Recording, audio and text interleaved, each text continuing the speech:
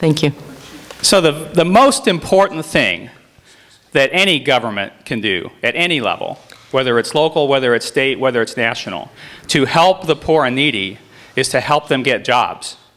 The most important thing that we can do in the city of Kirkland to help the poor in our community is to encourage more successful companies to locate here and to make it easier for them to provide jobs to the people in our community.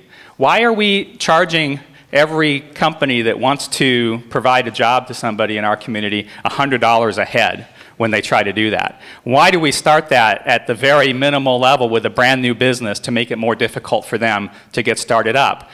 Those are things that I would change to encourage more economic development in Kirkland and to make it so that the people in our community who need an income can get an income. But that doesn't mean that we turn our backs on those who, for whatever reason, are unable to work.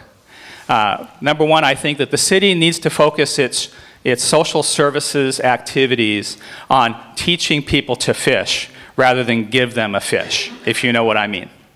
Right? Because that way they can take care of themselves. And if it's programs that teach them skills and it's programs that help them to help themselves, that's what we should focus our resources on.